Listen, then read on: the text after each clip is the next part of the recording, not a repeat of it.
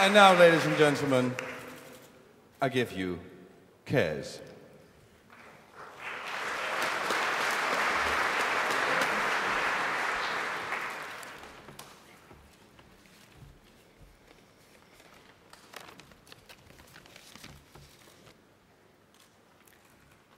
Representatives of the Dutch government, Archbishop Desmond Tutu, my fellow Children's Peace Prize winner, Mayra, distinguished ladies and gentlemen, and fellow change makers from all over the world, I greet you a pleasant day, everyone.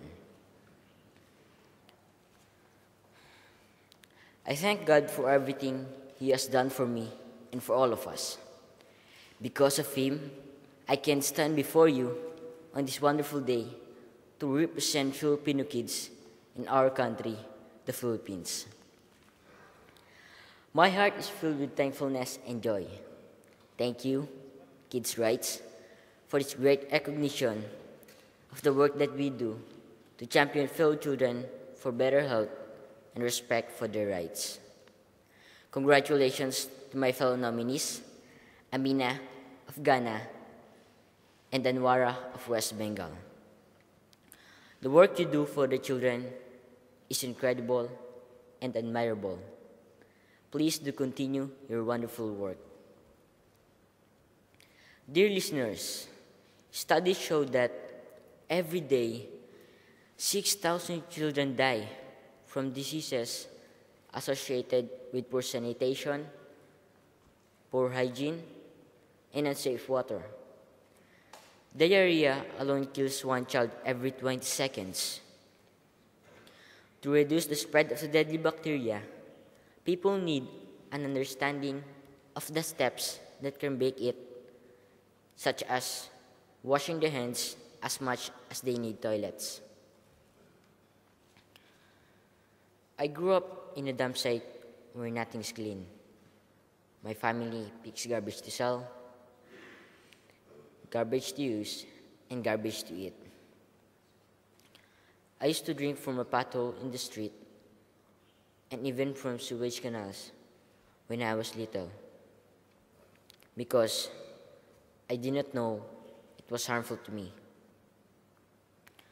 Brushing teeth was nothing I knew of until I was rescued from the streets. Allowing flies to feast in my open wounds and pus was just normal to me and my friends. Today, many children still suffer poor health because of lack of sanitation, and they are close to danger and death.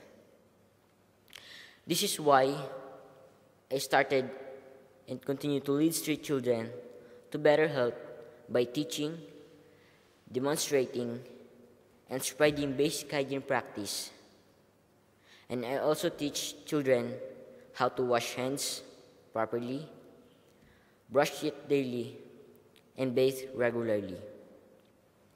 And I believe that some of these street children we save will pay the act forward to help champion their own communities. The day I suffered the burns on my body was like my baptism of fire. It was so painful that night at the dump site, the hospital, and also the days that followed. I cried out of pain. But on the other hand, that was also the day I was rescued.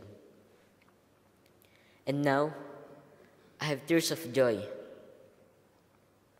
because since then, up to this day, I know I am loved.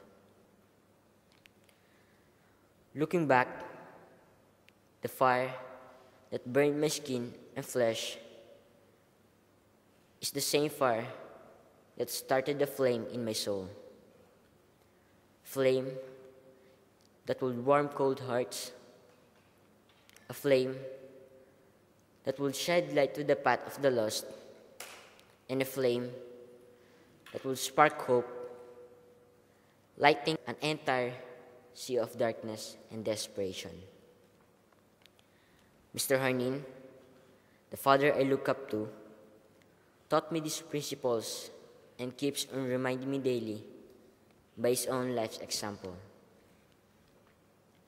Now, I stand before you as an advocate of better health for street kids and as a herald of children's rights.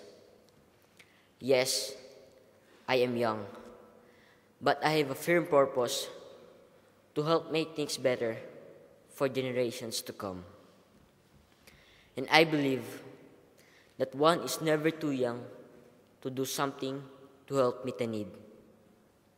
The simple ways of sharing a meal, a toy, a pair of slippers, or a smile will bring joy. To plant a fruit tree, vegetables, sharing your simple knowledge of hand washing and brushing of teeth will lead a street child to better health. These are the simple acts of change that me and my team at Championing Community Children do to change hearts and the world.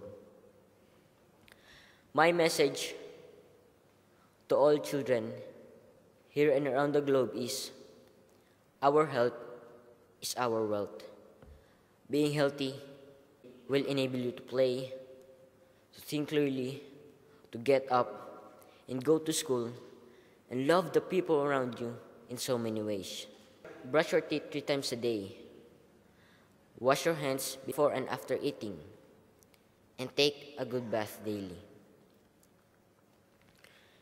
And to everyone in this hall and to the rest of the world, please remember that every day 6,000 children die from diseases associated with poor sanitation, poor hygiene, and we can do something about it. Please join me in helping street children achieve better health and better lives. Let us join our properly washed hands and share our hearts to the homeless and the hopeless. Have a healthy life, everyone. Thank you for paying attention. Mabuhay.